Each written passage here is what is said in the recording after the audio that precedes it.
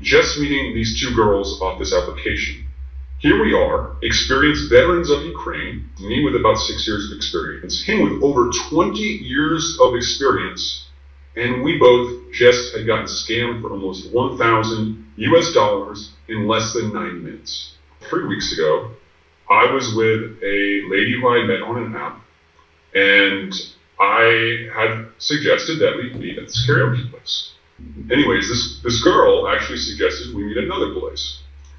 And because of that, I brought my friend, because she was with her friend, and I said, okay, we'll meet there. I Googled the place. It seemed like a reasonable place. Didn't seem too expensive. I mean, really, it was a hole-in-the-wall place. It was very unsuspecting, I would say. Walk in, and everything's normal. All the prices on the menu are less than $10. I thought, hey, everything's cool. Don't have to worry. Don't have to think this is going to be a scam in any way whatsoever.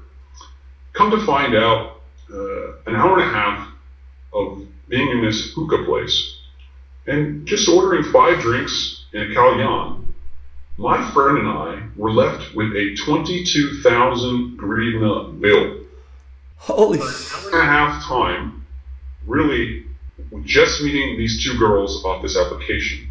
Here we are, experienced veterans of Ukraine, me with about 6 years of experience, him with over 20 years of experience, and we both just had gotten scammed for almost 1,000 US dollars in less than 90 minutes. Okay, pause. How many drinks and how much hookah? They had ordered between 5 and 10 drinks and 2 hookahs. Okay, and how does that break down? How much per drink is that? Like, that's again, $50 a drink? Again, this is when a little bit of Russian helps and when it doesn't help. So, of course, when they bring the bill, and oftentimes the bills in Ukraine are in Russian, right? So, oftentimes when a foreigner is getting scammed, it's very hard for them to itemize the bill and to figure out what charge is coming from where and from which order. Oftentimes I would recommend that you have your lady, as long as you trust her, to verify that the bill is correct. In this case, my friend and I both speak Russian, and we're with these new girls. There was no reason why we would have them verify the bill. But instantly, when we saw the price, we had decided and found out that we had just fallen victim to a scam.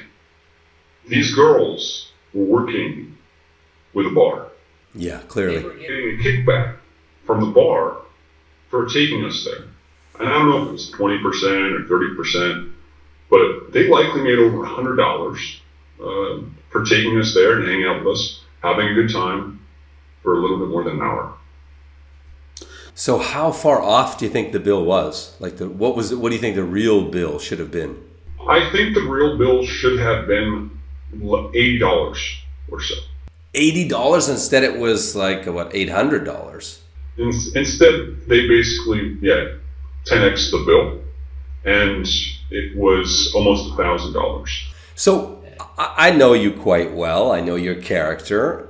Did you pay the bill? Did you actually pay that? I tell you what, I knew it was a scam when I saw the bill. And secondly, I knew that when these girls, as we are debating our waiter's explanation for the bill, and also with the owner of the bar came to us, these girls not only stole the money out of my pocket to put it on the check and said it was theirs, they also said they had to go to the bathroom while our backs were turned and completely ran out of the place. So that was red flag number 2 or 3. Holy shit. And we knew that we had to get out of there. That we were not responsible for paying this bill. In fact, we didn't order more than 90% of what was on this bill. It was the ladies who did that. So we had tried to just walk out of the restaurant at this point. And my friend was able to get out, and I was stopped by the owner. At this point, we called the police. The police came and told us we do not have to pay the bill, that they have heard several complaints about this restaurant, that this is something like the 5th complaint they've gotten this year, and we're only, 2-3 months into the year, and that we are totally free to go. However, there is one hitch to the problem. All police paperwork that needed to be completed for us to leave had to be done in Ukrainian. At this point, it was 1 o'clock in the morning, and the only, I believe, agency that could help us with translating police paperwork is the United States Embassy, which was closed at the time for sending out translators. So it was either we hang out there till the morning or we pay the bill. So we got out of there paying $600. 600 of the 800. And that was an expensive night. That's all I can say. That's crazy. Crazy story. I'd say that, look, there's no level of experience that's going to exempt you from problems here. However, by following certain rules in Ukraine, then you can minimize these experiences from happening.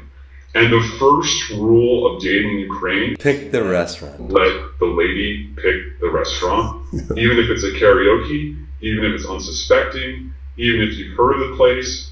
Never let the lady pick where you go on the date. Yeah, spot on. Why do you think 2 years and 150 ladies in Ukraine and you haven't met the one? I don't know if this is going to be a very valuable question to answer for your viewers, but the answer to your question is... Have you been searching for a beautiful wife? Do you dream of meeting the perfect woman, but haven't found her? Well, imagine if there was a simple way this could all change for you. Imagine if there was a Canadian marriage agency that would introduce you to as many beautiful women as it takes until you find the one. Ukraine, a lost world of beautiful traditional women. At last, a place where you can find the beautiful wife you have always dreamed of.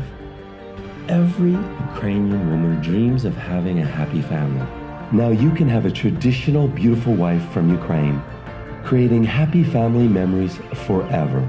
So what are you waiting for? Register right now and Skype our beautiful ladies completely free. So what makes us different, you might ask? Why not ask Google simply by searching Match Guarantee Reviews?